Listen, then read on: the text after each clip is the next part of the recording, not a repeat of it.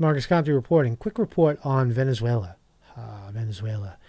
Who would love to be in Venezuela right now, right? I just want to get out in front of the story before Fox News and the Republicans and the rightists and the Satanists on YouTube try to spin it out of control as if Venezuela somehow is failing on its own. It's not failing on its own. So Mike Pence, right, called Maduro openly in a video. Pence calls Maduro, the president of Venezuela, a dictator with no legitimate claim to power, right? Those are fighting words, right?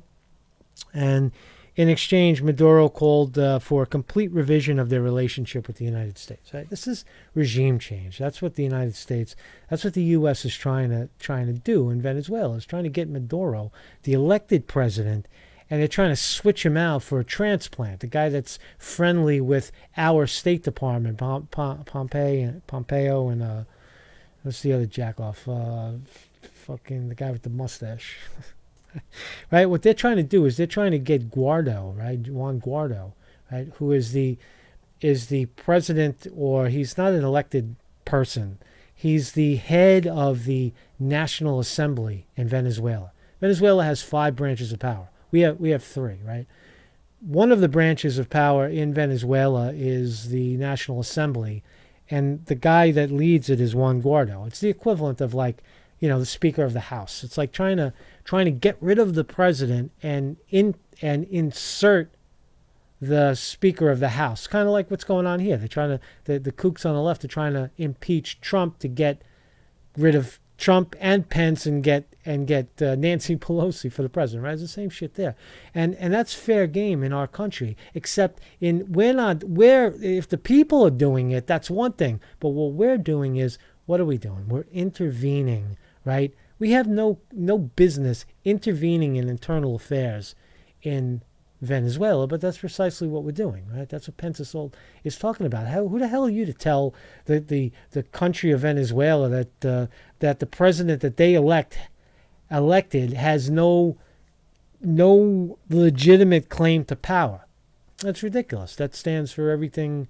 That's about as anti-democratic as you can come, right? If the people want to take it to a vote, that's one thing. But what the United States is doing again, this is all about oil. That's all it is. It's about Venezuela has a nationalized oil system, meaning that they have enormous oil reserves. They're a leading OPEC nation, right? And they have tremendous oil reserves, and they have a nationalized system where the people of the country, oil and healthcare are birthrights. Right? So you know how much oil is if you want to fill up your car, gasoline refined from their oil? It's about 3 cents to fill up a car. Right? So people don't know that. They think, oh, Venezuela is fucking starving to death. No, it's that they don't have because the United States has such strict sanctions on their nation and prevents them from trading with people around them and formulating a legitimate economy. Right? And that's not an exaggeration. That's exactly what's going on. The United States has enormous influence and enormous power throughout Latin America. And if you intervene in this way and don't allow these countries to conduct their own business, what you do is ultimately have them fail and then shoot for regime change, right? I thought we were over that. Regime change, right? You remember that? In Syria, oh, we're not about regime change. We don't want to change regime. Well, that's exactly what they're doing. They're vilifying Maduro, the elected person, and they're siding with Juan Guaido, who's our State Department friendly, right?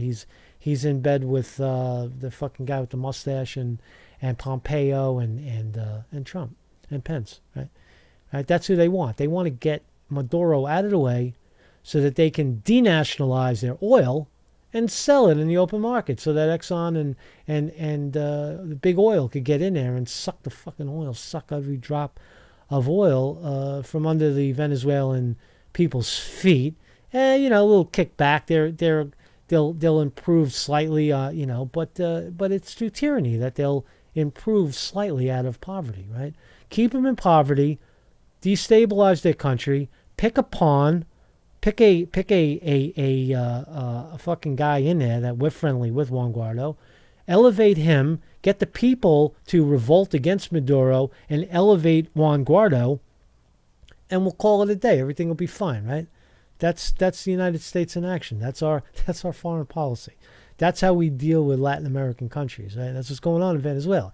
Now I know Fox News, you're going to watch it and say that they're tyranny and Maduro's a awful dictator and he's eating people and he's causing people to eat their pets on the fucking internet. You got fucking that Satan kid fucking saying the same shit, right?